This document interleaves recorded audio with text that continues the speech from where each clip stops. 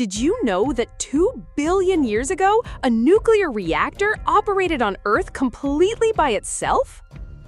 In what is now Oklo, Gabon, a rare concentration of uranium ore created the perfect conditions for a self-sustaining nuclear fission reaction. Groundwater seeped into these uranium deposits, acting as a natural moderator to slow down neutrons and trigger a powerful chain reaction.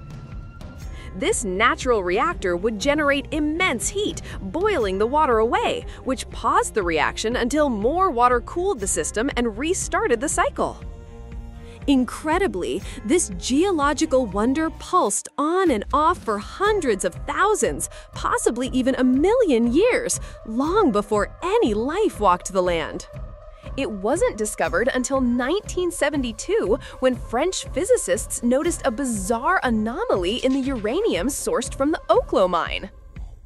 The Oklo reactor remains a testament to nature's power and provides crucial insights for managing modern nuclear waste.